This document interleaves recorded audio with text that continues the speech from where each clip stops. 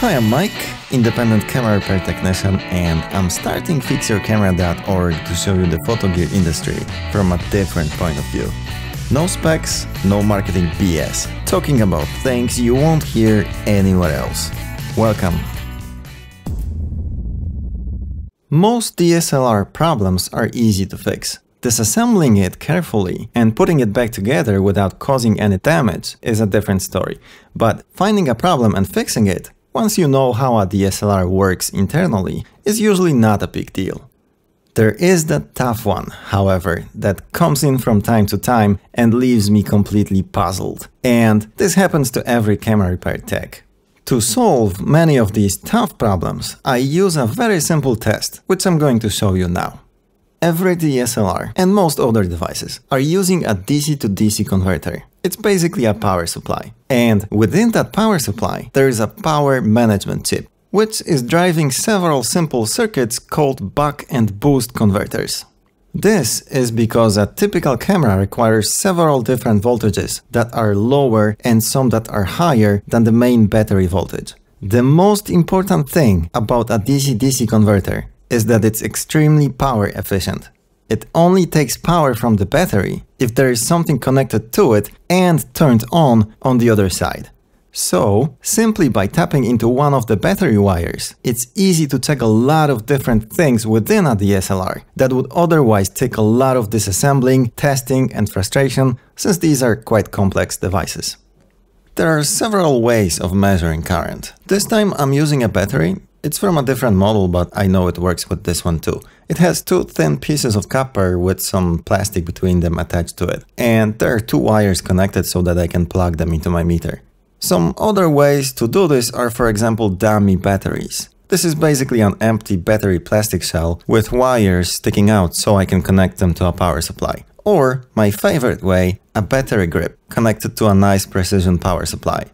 Repair shops usually have many of these tools ready to use for many different models, which makes this part of my job easy and fast. Still, sometimes it's necessary to open up the camera and cut into the positive wire inside, which is my least favorite way of doing this. Obviously, time consuming. Basically, any way you can find to plug your meter between your camera and the battery is good, without destroying anything, of course. With these test batteries, I usually try to make sure that they are fully charged before starting any measurements, because Ohm's law comes into play here. Okay, I'm going to put a piece of Kapton tape to secure these wires and we can start. The first test I always do is with the camera turned off. Now, this camera is working perfectly fine, but let's assume for a minute that there is nothing displayed on both LCDs and it's acting in some weird way. This meter always defaults to AC current, so I always have to remember to switch it to DC, which is annoying. So let's switch to DC and start with microamps. While turned off, without any accessories, without the card or anything else connected to it, it takes about 115 microamps. The exact value is not that important here. Below 200 microamps is usually fine. At this point, I note that the main fuse is fine and there is no open circuit before the DC-DC converter because it is taking some power. And that there is no short to ground, otherwise it would show much higher value like, for example, 20 or 50 milliamps or possibly more, which would indicate some liquid damage or some other problems. Next, while still turned off, I play with the buttons. Different brands and different models react in a different way here, or don't react at all to buttons pressed while turned off. So this part is not that important, but still, it's well worth it to gather as much information as possible. It can be very useful in some cases. Shutter button, half pressed, it goes to about 290 microamps. This is important. Now I know several more things. At least some part of the DC to DC converter is working. The microcontroller is working, or at least to some extent, because there is a reaction. And the pre-release contacts of the shutter button are not shorted. This is common and it might cause some weird behavior like no reaction to other buttons or no display on the rear LCD and some other. Let's check some other buttons. This one is about 140. So within the top cover 140 and all of them within the back cover are about 300. The multi-selector causes no change, which is fine. There is a reaction to the command dial. I'm turning it slowly, otherwise it's hard to see any change. Mode dial doesn't cause any change, and that's normal here. Okay, so let's move on to the next part. This one is very important and applies to all cameras. Switching to milliamperes, and we'll check if there is a reaction to the power switch and what kind of reaction. It immediately goes to about 180 milliamps, and after a couple of seconds, it goes back to standby mode. This is good. So I know that the power switch is working properly. This is also a common problem for all DSLRs, or most of them, and often requires some cleaning. The microcontroller is working and the camera goes into the standby mode. Nothing prevents it from doing so.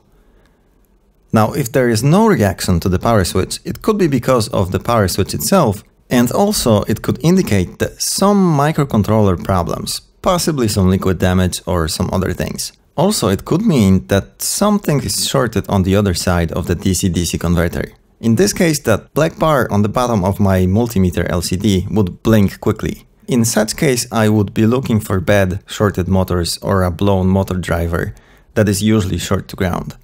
What happens in this case is the power management chip turns the power on, detects a short and shuts down the power immediately. So there is a quick blink and then nothing happens. And this black bar on the bottom of my meter simply reacts faster than the digital display, so that's why it's visible here. Although in some cases it's still too slow, so I have to try several times, and that usually works. Let's test the SD card now, and by the way, I'll show you how this quick blink looks like. Insert the SD card and watch this black bar. In case of power problems, it usually shows up and disappears much faster than this. Some cheap multimeters often have some kind of a fast reaction feature, so you don't necessarily have to spend a lot of money.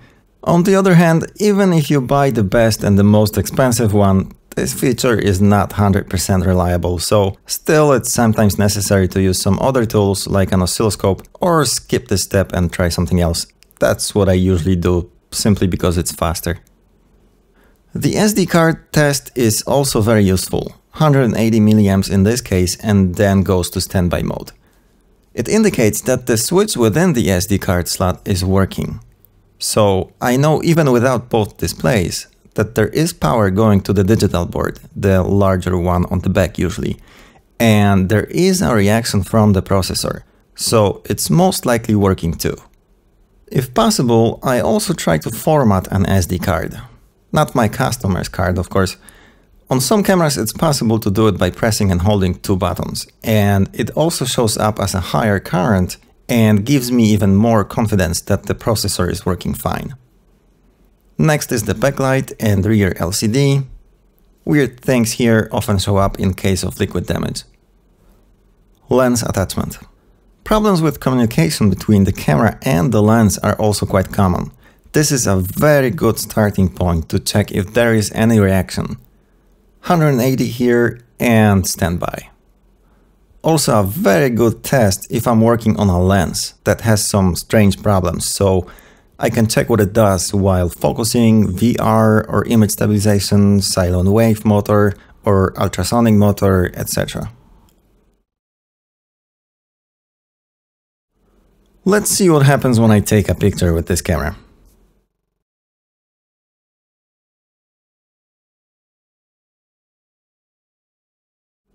The maximum is almost 2 amps, up to 2 amps while taking a picture. Flash circuit. Let's quickly remove this tape and some covers and measure this part. Be very careful here. There is high voltage on the flash capacitor inside and it can be dangerous both to you and to the camera itself. I make sure that the manual mode is set, and let's test the flash cover switch first. Again, be careful not to touch the capacitor or anything else. There is a small switch located close to the flash hinge that signals to the flash circuit to start charging the main capacitor when you open up the flash. Discharge.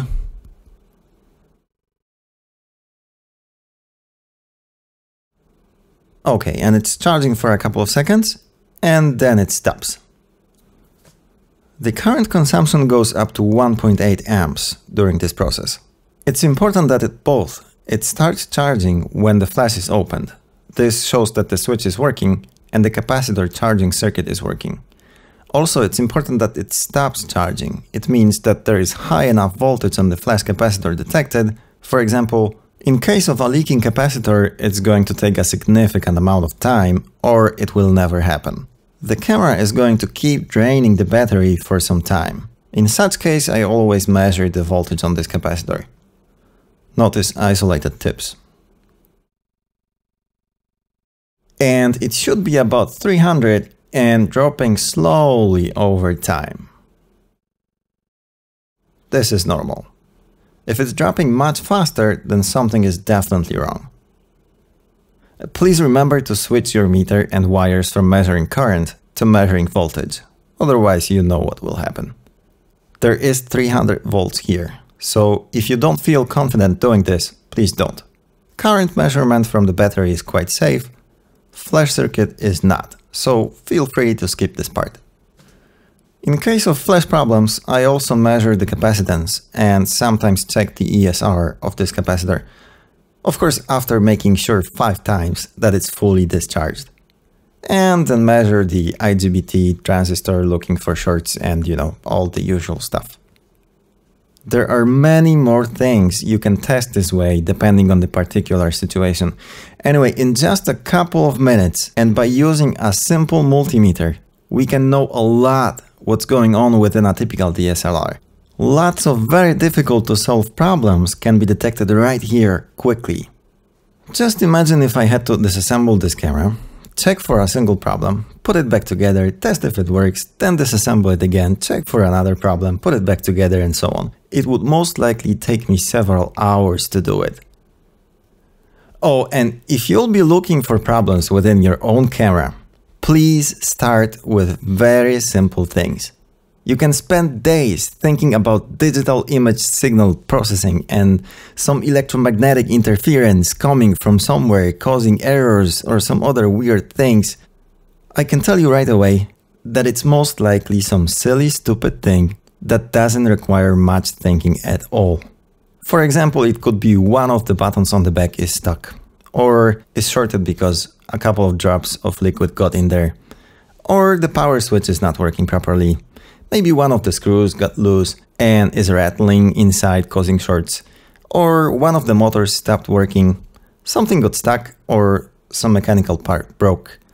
Easily over 90% of repairs I do are like this. No science involved whatsoever. I do this current measurement test quite often on cameras and lenses, and I'm thinking now, it's just amazing how much time I was able to save over the years just by connecting 2 wires to a meter or to a power supply. Very powerful stuff. Of course, it's not going to solve all of your problems, but it's definitely a great starting point. I hope this was helpful. Subscribe if you wish. Don't destroy stuff, and I'll see you next time. Bye.